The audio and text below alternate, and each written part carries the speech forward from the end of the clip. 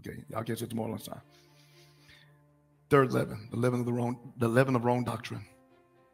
Watch out for the leaven of the wrong doctrine. If we have leaven festering, the gospel will not be pure. Do you know we're living in a day now where most preachers are preaching about their personality instead of the gospel? And some are thinking they're preaching the gospel when it's just about their haters hating on them. They're talking about themselves more than they are explaining the scripture. And after they finish, everybody starts jumping. They're attracting the same people that are personality driven as themselves. They really thought they preached the gospel. They get really excited. but what's wrong doctrine? See, look in Galatians chapter 5, verse 7 to 11. I got to move quickly. He says, you ran well. Who what? Who hindered you from obeying the truth? Watch out who's persuading you. This persuasion does not come from him who calls you. Here it is. They're in a church. They're praising the Lord. But a false teacher came in and persuaded them from the gospel.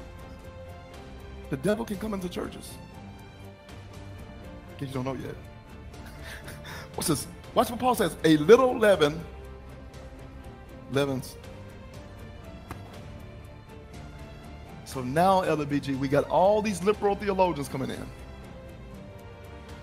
First, they said there is no hell.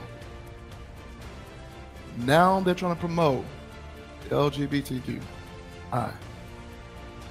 Eventually, they're going to start accepting bestiality. Because God loves everybody.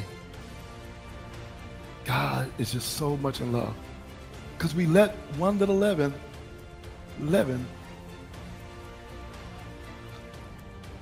Paul said, be careful. Don't let these false teachers come in and contaminate the simplicity of the gospel.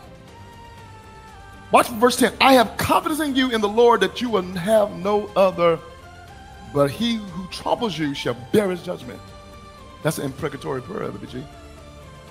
He said, listen, that one that's troubling you, that one that's trying to move you from the gospel, may judgment come on him. That's how serious Paul took the gospel. He knew the fate of anyone that did not receive Christ. They're destined to hell. He did not want anybody to go to hell. So he had this burden, make sure they keep the gospel.